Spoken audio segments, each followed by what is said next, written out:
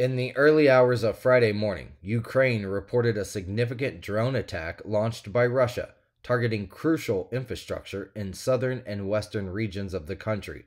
According to the Ukrainian Air Force, they managed to intercept and destroy 24 Shahed drones out of approximately 40 that were launched from Kursk in Russia. Additionally, a Kh-59 guided air missile was launched from the occupied territory of Kherson. The drone strikes struck civilian targets in and around Kharkiv, Ukraine's second largest city, during the early hours of Friday, as confirmed by Ukrainian authorities, CNBC reported. On Thursday, the U.S. government imposed a comprehensive set of new sanctions against Moscow in response to its invasion of Ukraine. These sanctions encompass nearly 100 new measures that target energy production, mining, and defense sectors.